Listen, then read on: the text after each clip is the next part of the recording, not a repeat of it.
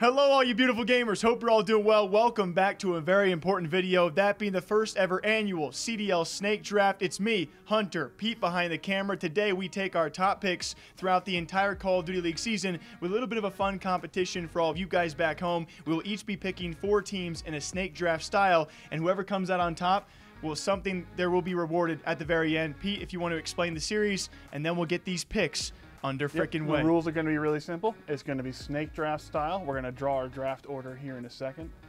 And besides that, you get a point every time your team wins a series for the entire year. You'll wind up with 4 teams, and at the end of the year, there will be a prize for the person who has the most points, the winner, and some sort of horrific punishment for the person in last place. And that's a key thing there. There will be a punishment for the losers, and the winner pretty much just gets to survive. There will be a point, in case you guys did not hear it, for each series. Not each map or game win, but each series win. At the end of the season, whoever has accrued the most points with their 4 selected teams, well, you come out on top. Hunter, this will be interesting for you. Yeah, I mean, as everyone here knows, I'm pretty much an expert as far as professional Call of Duty players go. And Jake, so, please stop breaking the draw. Oh, sorry. Oh, you're just picking ahead of time. You're just already getting ready. Okay, all right. Yes, he's our local Call of Duty expert, so shall we select the order? Let's do it. All right, in this hat are numbers. Numbers I shall pull. First off for Jake, what's Jake's number? I think that's the one you wanted me to pull, so I'm going to pull a different one. Unless you were trying to give me a good number. The number I pulled is... Can't open it. It's all right. Oh, man. Post-it the notes. Classic Jake can't open anything. This is a classic unboxing right here. Yeah, as expected there, folks. I will be receiving the #1 overall pick in the annual CDL Snake Draft. Hunter, your turn, sir. Hunter's Now pick. I think you must have placed this one in front of me. Or maybe you organized it so I picked actually that put one. a secret number in there that makes no sense. There's another one. All right, we got... Hard to open, isn't it? It's a 2, though. It's a 2. I'm not even going to open it. We'll trust it. It's number 2. That means... That's fine. I mean, I'm coming in wow, third. 1, 2, 3. As expected, the picks have now been drawn. A snake draft order has now also been applied. If you guys don't know how snake drafting works, well, welcome to the game. Am I allowed to select right off the bat? Yep, and now, with the first pick, Jake Lucky's on the clock. Our first ever 2021 CDL Snake Draft. This one's just obvious, guys. Straight up, they're the former reigning champions from CDL Season 1. Me and Pete talked about this beforehand. If we were given the #1 overall pick, this just makes the most sense. I was considering FaZe, but I have to go with the one, the only, Dallas Empire. After an opening kickoff weekend, 3-0 the Subliners, the Dallas Empire are easily my overall #1 pick. It's hard to argue with that. They looked insane. They might have actually gotten better. No knock on Clayster, but like having the 3 young dudes and Krim, and then Krim looking out of his mind at times. Yeah, that's a solid first pick. All right, and now we're back on the clock with Hunter with the second pick. So I'll be honest, I probably would have picked Empire there just because of my. I mean, I got retweeted by Krim at one point. Yeah, brag, it was a Pikachu. brag. It was a good tweet. That's all I'm saying. No one sends you jerseys. Yeah, that's true. So I'll probably roll with just the hype here.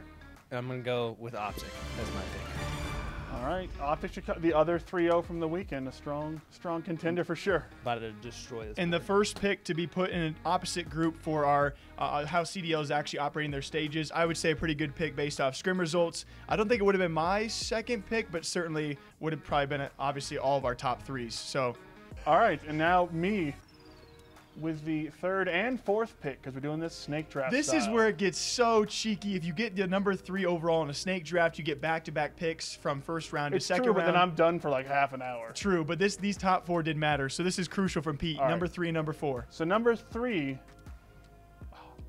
I know that they lost to the Mutineers, but it was a really close series, and you've got to, I mean, the Tiny Terrors are always going to come through in the end. So it's got to be Atlanta FaZe for number 3. Yeah, definitely a solid choice, I would say, especially because they won the most series last season. And if anything got better with Arcides and the new leadership there, that would have been definitely my next choice. Yeah, they basically made E-United all over again, which is pretty gross. And number 4 there, Peter. All right, now back on the clock at number 4. I'm going to go with the team that beat FaZe. I'm going to go with the Mutineers. They came on real strong at the end of the last year, and now I've ruined Jake's life. God, dude. I don't know why Jake thought the Mutineers were going to fall to 6, but whatever. But I'm picking the Mutineers. No, as the this fourth pick. just puts me in a tough role. Congratulations, Pete. I do think if we're given first quick taste out there, getting FaZe and Florida on your roster for wins this season, that's going to be tough to overcome. And on the clock with the 5th pick again is Hunter. As we know, again, resident expert here, I think their 0-3 outing just really looked good. And, I mean, Donkey had some harsh things to say about their complex, but I'm going to roll with the Thieves. I'm just going to go with them. A lot of experts like them. Even with that 0-3, a lot of people think they're top 4. Very much true. Yeah, a lot of the pros still know the talent they got there, and I am just I don't like this snake draft anymore. And on the clock again with pick number 6 and pick number 7 is Jake. You know what, boys? You both got really solid picks in terms of snaking, which is ironic when we talk about Call of Duty. You guys got some great solid picks. I do believe when it comes time for the bottom half of the teams, and especially the bottom 4 or 5, you guys are going to have your work cut out for you. I get back-to-back picks here. I'll go first and foremost, the prettiest face in all of Call of Duty. That's going to be Young Attach. He's now in my lineup.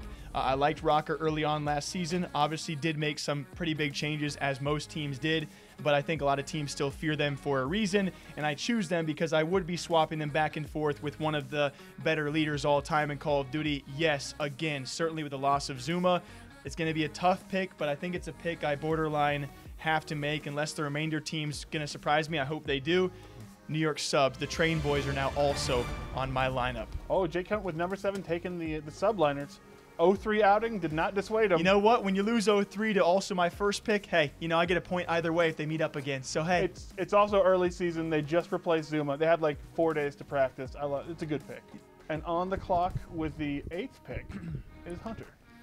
All right, next up, this one is probably the one I've thought about the most, I'm going to be honest. And oh, yeah, you thought about it. Yeah, I was like really intentional on this one, and it was mostly due to their logo. I think it looks a lot like Spider-Gwen. And so if you've seen those Spider-Man movies, you know I'm going with the LA Gorillas here. They had a good 3-2 outing. They beat the Surge. They're the constant rivalry at the bottom of the CDL last year. Yeah, with Surge and LAG. The LA team trying to hang on to LA. I would say, yeah, a decent pick. At this point, I really can't question too many choices. The LA Dr. Disrespect. Okay, the LA Speed. Coming in hot. And now starting with pick number 9, I've got pick number 9 and pick number 10. I think with pick number 9, I'm going to go with the last winning team on the board from opening weekend, Paris Legion. I love Scraps. I'm sad Lustin's not with him, but I think he showed that, you know, that's a solid team. Paris is going to be, I think, a big step up from last year. I think it'll be the better over the seas team, although they're all in America, of course. But I think you and me fall in the same shoes. I think that's a good pick. Anyway. All right, and now on to the 10th pick. This is the hardest one because I think all three, I think there's way more parity in the league this year. Surge had moments where Prestini was playing out of his mind. And all these teams, I think, lost 2-3 games. They were 2 out of 3 losers, so they were all good. Oh, I think I have to pick. I think I've got to pick the Ultra. I think the Ultra played real tough against the Rocker.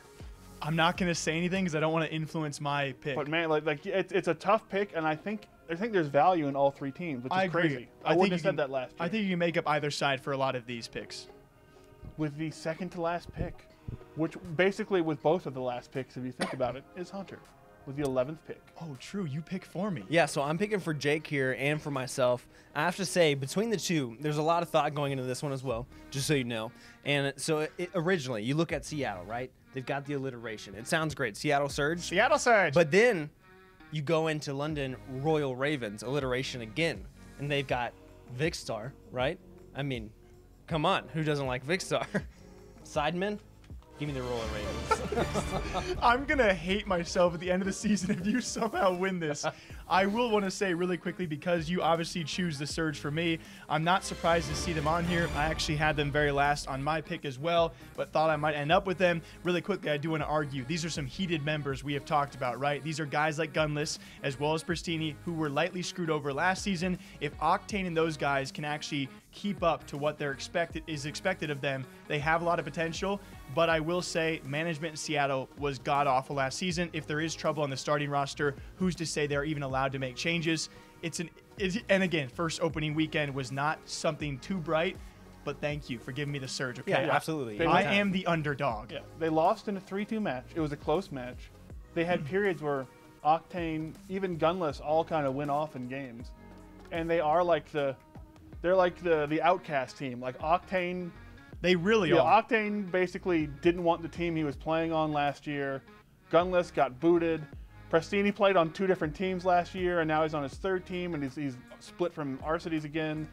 It's a crazy team, but they have a lot to prove if they can just keep. The big thing is, like, will that chemistry work? Yeah, 100%. Can they keep it together? Yeah, either way, we now conclude our first ever CDL Snake Draft. And of course, yeah, congratulations to you guys on your pickings. I think we all have our advantages and disadvantages with our picks. It's going to be a very exciting season of back and forth. At the end of the day, guys, all right, we're not experts in Call of Duty. There is so much to try and guesswork. You're not an expert in Call of Duty. I'm an expert. We only have one expert here on Call of Duty, but these players, they change titles every single year. Anything can happen. We can only wish all of them the best of luck, and we'll see you guys sometime soon with an update on the CDL Snake Draft and all of our teams and who holds the lead during the season and ultimately who wins the season. So if you guys had picks similar, leave a comment down below who you would be picking, and we'll catch you all back here next time. Take care.